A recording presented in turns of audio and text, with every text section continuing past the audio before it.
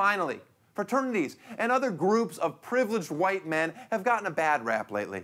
People are leaking recordings left and right of them singing racist, misogynistic chants. Greek life as we know it is in jeopardy, which is probably a good thing.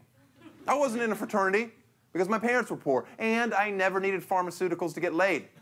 But that doesn't mean I don't love a good chant. That's why I took it upon myself to write a socially acceptable chant that won't get you elitist frat boys kicked off campus.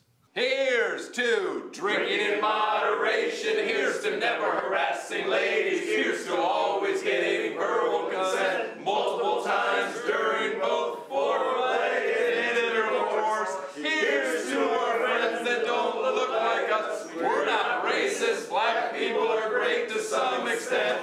Now let's go have some fun today.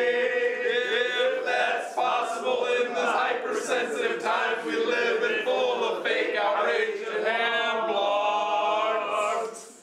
It's not catchy or fun, but being tolerant rarely is. Good night. I'll text you when I get home.